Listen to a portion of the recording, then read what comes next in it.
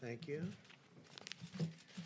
Today, my administration announced that we are awarding $200 million of CARES Act funding to all 50 states to prepare to distribute the vaccine to high-risk residents, and we want to do that the instant it is approved, not the following day, but the following moment.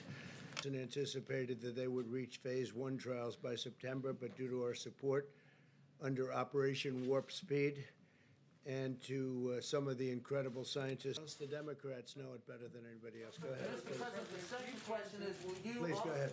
Why won't You asked the question. Why won't you, Mr. President, why won't you go after the Russians? Say it.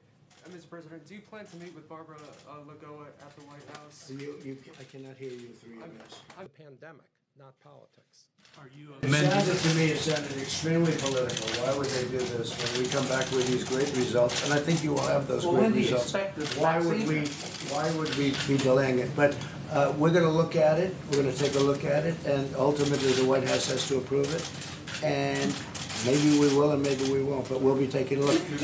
I have to leave for an emergency phone call. I'm going to let Scott and Larry finish that. Larry's going to talk about. So I'll be back. I will see you tomorrow.